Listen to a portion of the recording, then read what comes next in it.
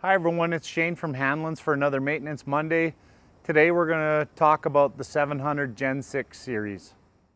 We're working on the main terminal here, and we'll go into the engine and transmission as if we were going to change one of the presets.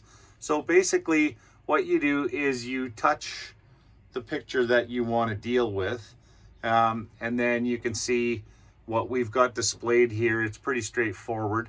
We'll move left to right, but cruise 1, cruise 2, engine RPM 1 and 2 presets, your memo functions, your TMS cut in, and then the auto or manual maximum power output control is what that one is called. Basically, that's the percentage that the motor pulls down before it slows the transmission down.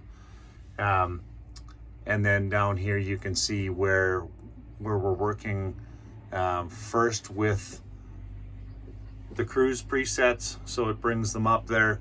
You can either grab them with your finger and move them to where you want. You can highlight that with the rotary dial and move it where you want. The easiest, of course, is with your finger, and then as you're operating, remember that that little brown button will change that on the go for you. To move to a different function, you look at the ones that are grayed out, touch it, it of course changes, and then again you touch with your finger and slide over.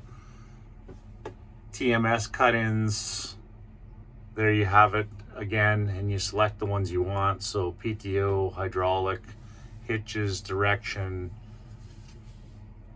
you select that and then just put in your parameters of where you want that to cut in and cut out, and away you go with it.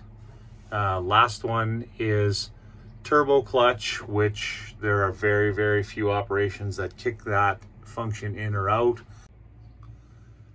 Last, we have this one here that I'm going to push, and now you see that it brings up a speed there.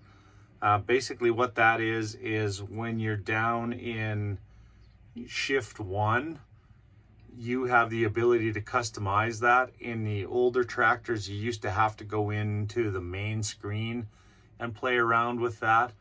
This one, it puts it out front where it's easy for you, so you can put your finger on that and you can slow it down to where every time you push the joystick forward, you go 0.03 of a kilometer an hour faster, up to, if you roll it to the top, you can get over just over half a kilometer an hour.